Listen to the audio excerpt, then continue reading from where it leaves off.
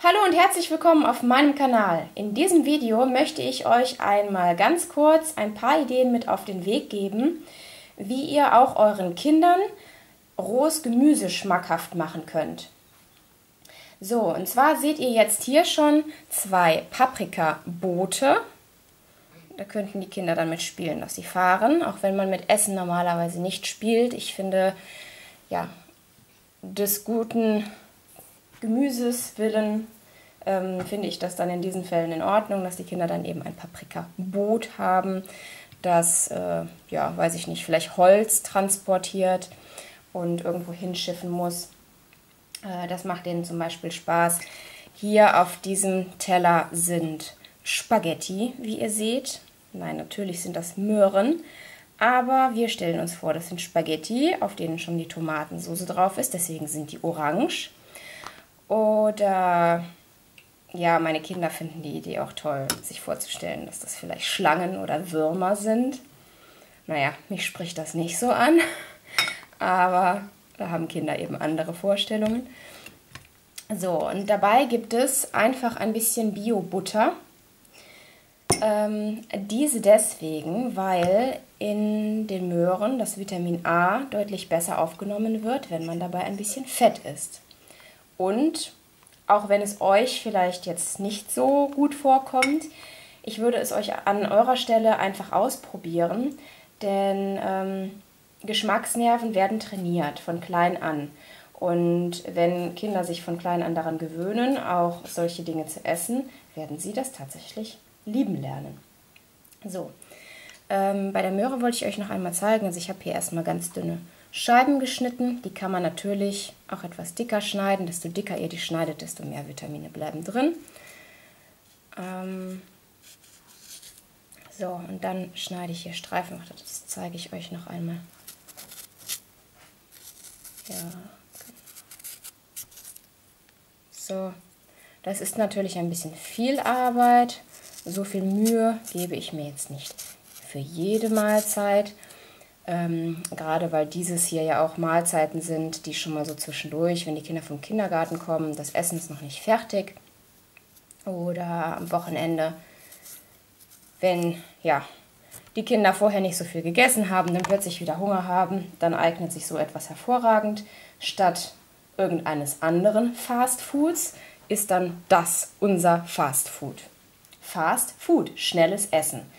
So, und zwar bei den Möhren könnt ihr zum Beispiel, wenn ihr so kleine Möhrchen habt, auch einfach die Möhren ganz lassen. Wenn das Bio-Möhren sind, braucht ihr die nicht einmal schälen, nur bitte sehr, sehr, sehr gut waschen. Und dann, ja, spielen meine Kinder zum Beispiel gerne, dass sie Kaninchen sind und dann die Möhren essen. Genau, bei der Paprika möchte ich euch noch zeigen. Meistens mache ich die eher so, also dass ich auch hier ganz kleine Scheiben mache. Keine Angst, mein Kind guckt schon ganz entsetzt. Das Boot wird nicht zerstört. Ich mache hier nur einen einzigen Streifen, um euch das zu zeigen. So, dann kann man zum Beispiel auch Pommes machen. Ihr seht doch, dass das eine Pommes ist, oder? Mein Sohn schüttelt den Kopf. Doch, das sind Pommes. Man braucht nur ein bisschen Fantasie und dann sind das Pommes. Oder eben Würmer oder was auch immer die meine Kinder sich jetzt wieder vorstellen wollen. Jetzt leckt er sich gerade die Lippen. Also Würmer kommen offensichtlich ganz deutlich besser bei den Kindern an als Pommes. Ich glaube aber nicht, dass meine Kinder echte Würmer würden haben wollen. Ich probiere das mal aus. Mein Sohn schüttelt total begeistert den Kopf. Ich werde es ausprobieren. Vielleicht auch nicht, wahrscheinlich eher nicht. Also, ich wünsche euch viel Spaß beim Ausprobieren. Das könnt ihr selbstverständlich mit allem an Gemüse machen. Alles, was man roh essen kann. Kartoffeln zum Beispiel darf man nicht roh essen. Die sind giftig, wenn man die roh isst. Ich zeige euch lieber noch einmal eine. So. Also Kartoffeln, das wisst ihr wahrscheinlich auch, darf man nicht roh essen. Die sind, wenn man viele davon isst, giftig. Bei Bohnen ist es, glaube ich, auch so, aber ansonsten kann man eigentlich alles an Gemüse roh essen. Und ja, wenn man es nur ein bisschen dekoriert, oder genau, eine Idee kann ich euch noch einmal kurz zeigen. Man kann selbstverständlich auch Gesichter machen.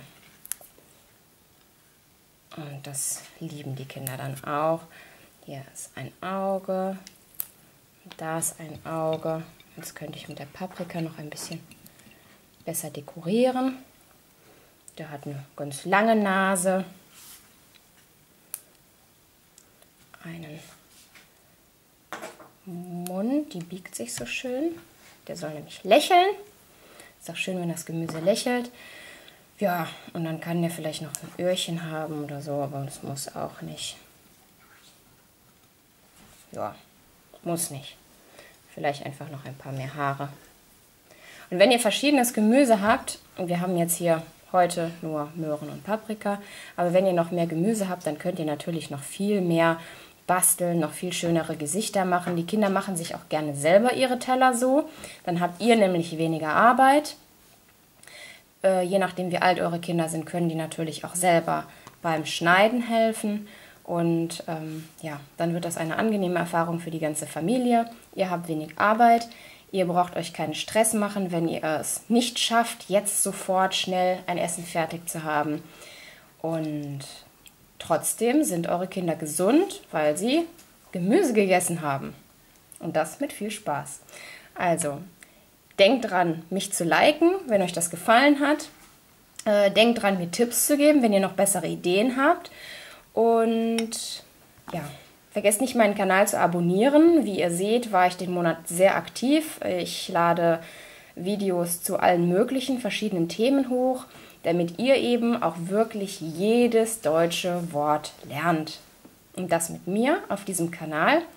Ich wünsche euch alles Gute, guten Appetit und ja, meine Kinder freuen sich jetzt aufs Essen. Bis dann, bis zum nächsten Video.